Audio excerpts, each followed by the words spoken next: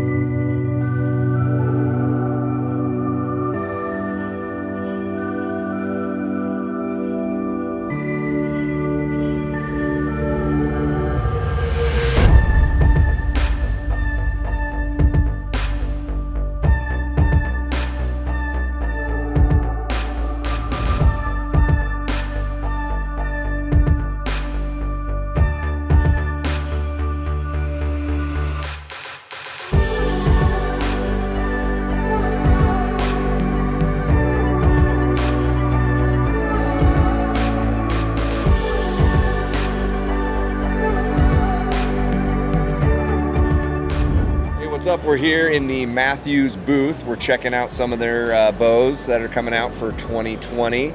We got Trent here with Mathews, who's going to kind of give us a little rundown of what we're looking at. Yeah, how we doing, guys? We got this year's flagship models here. We got the VXR 28 and a 31.5. Basically, this one's a little bit shorter, a little bit more built for your tree stand hunter. It's definitely nice for the Western hunter too. A little more compact. You can throw it on your pack. You're not getting it in the snagged on limbs and stuff as you're walking through. And then we got the 31.5, which a lot of guys like. It's got a little bit more forgiveness, but one thing you'll notice about both of these bows, a little bit longer riser than we've done in the past, and that just creates for a little bit more stability. You're looking at 344 feet per second on the 28, 343 on the 31.5. Super dead in the hand, you know, still very similar to going off of the Tri-X and the Verdicts, but there's actually less vibration in these bows. So each year we're getting quieter and quieter. Very cool. That's a quick rundown on it for you. Nice. I know that Jeff just picked himself up a VXR. You can watch that video of him shooting all the different bows and going with the VXR over competitors' brands on our YouTube channel. What's up, guys? We're at the Western Hunting Conservation Expo here in Salt Lake City, and we are with our good friend Brad with Argali. He's going to walk us through a couple of his game bag options and tell you how rad they are. So, can I call you Hefe? Yeah, absolutely. Okay. Yeah, I'm Uncle Hefe at home. Uncle Hefe. Yeah, yeah. It's really good to see you, Hefe. Yeah, thanks, man. This is our large game MOB pack. So this is our meat on bone kit for elk. It comes with 4 quarter bags, large quarter bags, and 1 smaller bag for spare meat parts. It's 14 ounces, fits in your backpack, super nice. They're reusable, lightweight nylon material. They're just wonderful all around. Sweet. Do you agree with that, Hefe? I do, yeah. Okay, all right. Yeah, they worked fantastic for us, so I mean. We have another kit too. So our other kit is our high country pack. So we have 2 kits. Our high country pack is like meat on bone for deer or boned out elk. And there's 5 of our smaller game bags that fit into here, 9 ounces, size of a gas station burrito, but not a Chipotle burrito. Okay, yeah, Chipotle definitely. burrito is gonna be a little bit bigger than this, especially if you get the extra beans in it. Yeah. Or carnitas. Yeah. My personal favorite. So, yeah. Anyways, the high country pack, MOB pack, you can really do fit any like North American big game animal in these 2 packs. So awesome, man. And they're right over here. Yeah. Which ones you got hanging here? Yeah. So this is our large quarter bag. Don't poke your eye out. Okay. So this is our large game, our meat on bone quarter bag for elk. And then this is our 17 by 29 bag. So this is meat on bone for quarters for deer sized game or spare meat for elk. You can also fit, realistically, you can fit like 2 quarters from a deer in one of these bags. So a shoulder and a hind or 2 shoulders pretty casually. Perfect. So Yeah, that's pretty much it. All right, man. Where could folks find these things? You can find them on our website at argalioutdoors.com. Perfect. Well, there you have it. Brad with Argali swinging some bags. Back to Patrick at the HQ. What's up? We are here in the Bergara booth, going to check out some rifles. We got Nick here who's going to kind of give us a rundown of a couple of their models that would be applicable to a backcountry hunter. Yeah, so what we have here is our Wilderness series and the B14 line.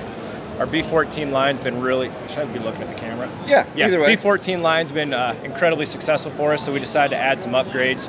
We now have we've got the camo stock with the Sierra Coat barrel. The Ridge rifle's gonna actually come already threaded with the suppressor. So you're getting our camo stock, the Sierra Coat barrel with the muzzle brake. You mentioned backcountry hunters. A lot of us here are. Weight becomes a real important issue. What we've got here is our Mountain 2.0 rifle. You get the carbon fiber stock, you got the fluted out barrel, a little bit thinner barrel. It comes right in around 6 pounds. This is going to be one that's going to be really nice to carry, really good to pack. We have it available in short action calibers as well as long action calibers. So for the die-hard backpack country hunters out there, this is going to be the one you're going to want to look at. It's going to be the Bergara Mountain 2.0. Nice. Sounds good. What would you say is your most popular or most well-rounded, well-used model? So probably our most popular is going to be our HMR. Has been incredibly successful for us, and that's going to be the hunting match rifle. It's going to be this one right here. Not going to be the first choice for the backpack guy. Heavier rifle, going to be phenomenal to shoot, inherently accurate. Got some adjustments in the stock. It's going to fit your smaller frame shooters as well as the bigger guys. My wife shoots it phenomenally. Okay. I've got some former students I get behind this rifle. It's a gun that nobody wants to shoot one time. Yeah. Everyone keeps shooting it. Okay. For a standard hunting rifle,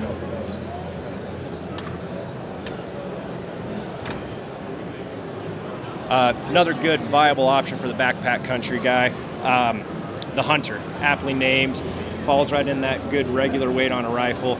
Got a nice smooth action, short action as well as long action calibers. This is going to be our go-to for most guys that are going to be out here. Okay, kind of your all-around go-to this rifle. This is going to be the all-around go-to rifle. Okay, cool.